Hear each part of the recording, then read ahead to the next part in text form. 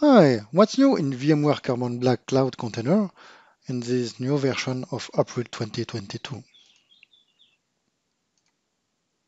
In this version, you will see a new vulnerability dashboard. With this new dashboard, you will be able to reduce time to resolution, increase your operational confidence, and it will provide future-ready security across multi-cloud or multi-cluster. For you, the top use cases will be a continuous management of vulnerabilities. You will be able to identify images with fixes very easily, and you will see the evolution of vulnerabilities over time. Let's do a quick demo. The new dashboard enhancements are designed around actionability. What information can we provide you so that you can reduce time to resolution? In the first widget, scan status, you can monitor the overall Kubernetes vulnerability scan status in all your Kubernetes cluster. And you can focus on a Kubernetes cluster, on some namespaces, repositories, or only focus on critical and high severity.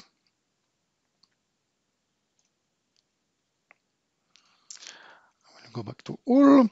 And in the middle, you will see images with fixes.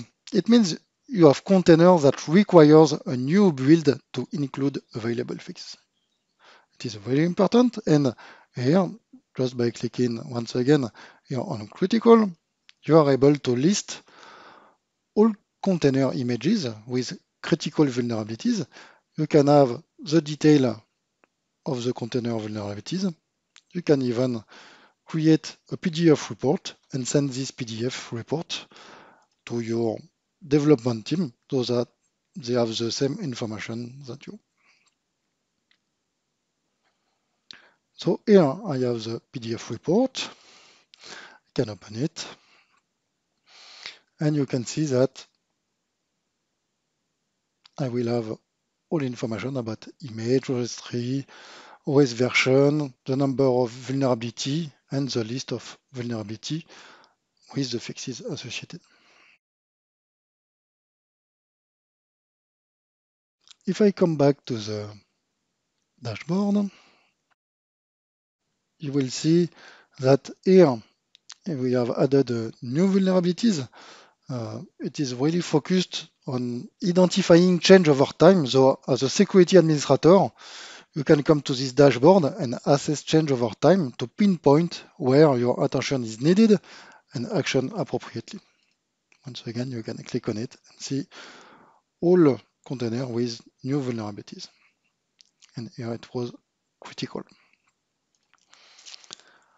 And finally, in the vulnerability timeline, you can choose 1 week, 2 weeks, or 1 month.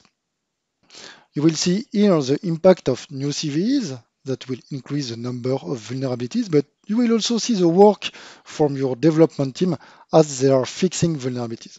And for sure, it will increase your operational confidence. Thanks for watching and see you soon.